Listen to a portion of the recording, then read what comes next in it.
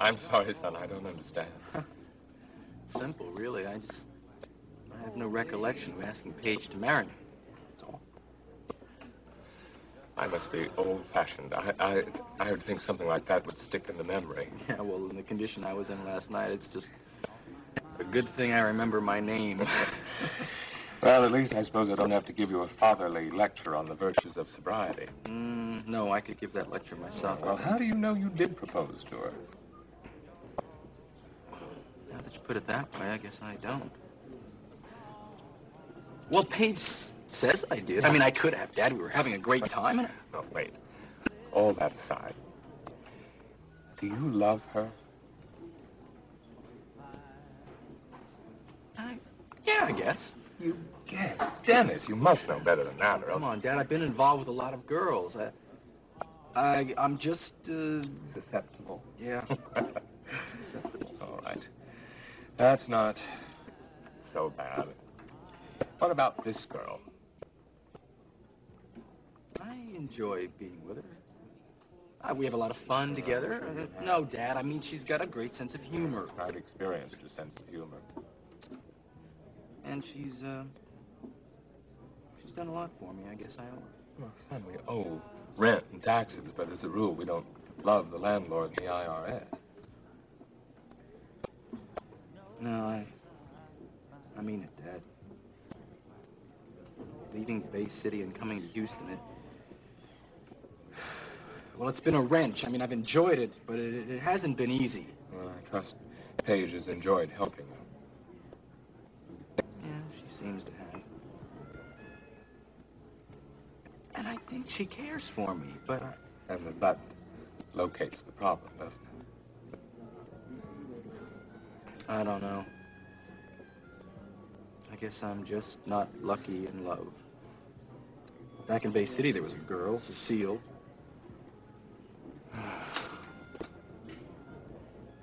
And then I came to Houston, and I met Dawn. Yeah. I remember seeing her at your birthday party. It was lovely. Yeah, she was. It seemed so right. It was like the way I always dreamed it should be. You know what I mean? Oh, sure. We all have dreams. I mean, I would meet her and know right then. And we'd come closer together. Not right away, not that hour, that minute, or that day, but, I mean, there'd be misunderstandings. Tears. But it would be like two people sharing the same dream. And both people knowing the dream would come true. Once, a very long time ago, I thought your mother and I... No, I mean, we did. We did have a dream like that. It's too bad, isn't it? What? No. That we have to wake up. That we have to dream dreams and live life.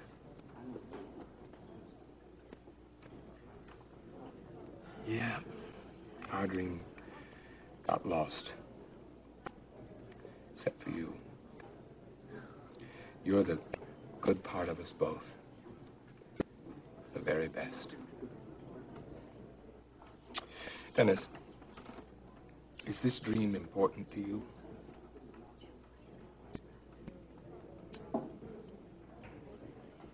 Is that stupid? Will I outgrow it? Yes, it is very stupid and sometimes even self-destructive, but I hope you never outgrow it. I think the mistakes that kill us are the ones we make when we throw away our dreams. When we say, well, that's a silly thing to hope for, or, well, maybe, but no, not for me.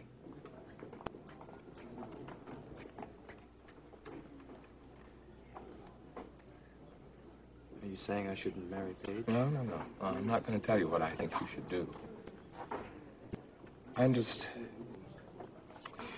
Well, I suppose I'm just speaking up for dreams.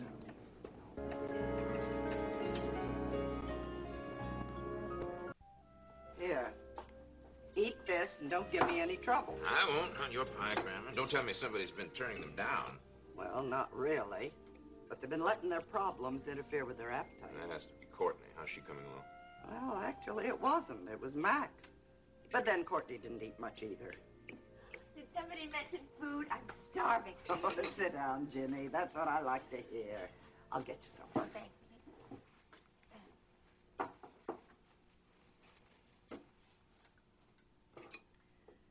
Well, where have you been? Oh, I thought I'd take a little ride this morning. See the ranch. What happened to that old pear tree? The one outside our window. Oh, the trunk got rotted out, so Kate had to have it cut down. I didn't want Steve climbing on it when the tree was about to fall down. That's it. Getting up this morning didn't feel right somehow. Something was missing. It took me a while to figure it out. I was looking out that window, not seeing something that had always been there. Things change, Barry. No matter how you try to keep them the same. Done a wonderful job, Jim. Kept all the important things the same. I rode over to Chuck's truck stop. All those foreign cars parked there. I had to ask myself if I was back in the States. Didn't gas used to be 50 cents a gallon? Oh, Lordy. Was it 5 years ago that it was that cheap? Shows how quick we can get used to change. Don't think about it much anymore. No, not until something from the past brings it all back. Is that what I am? Something from the past. I'm sorry. I didn't mean you, Barrett. That's all right, sweetheart. I feel like a time traveler, so I somehow stepped through a door into the future. Things are similar, but not quite the same. I'll go see who that is. You two finish your coffee.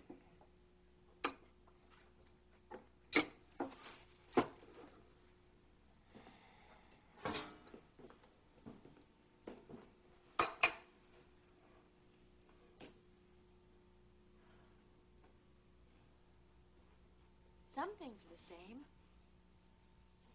We all still love you, no matter what happens. That's all I want, darling. Just having you and Steve with me. Nothing can hurt me.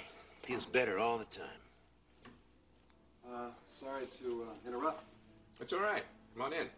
Jenny, see if Ryan wouldn't like to have some pie. I've got some telephone calls to make. Don't feel like an intruder, Ryan. Ginny was always embarrassed by public affection, right, Jen? You hear about our conversation?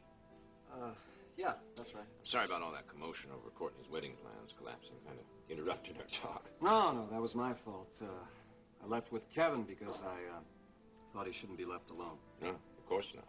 It's a bitter thing to lose the one you love. Some men never get over it, but Dr. Cook seems like he can manage. Well, you didn't come to talk about Court's busted marriage. I had the feeling there was something you were trying to get at the other day. Something you were trying to get from me.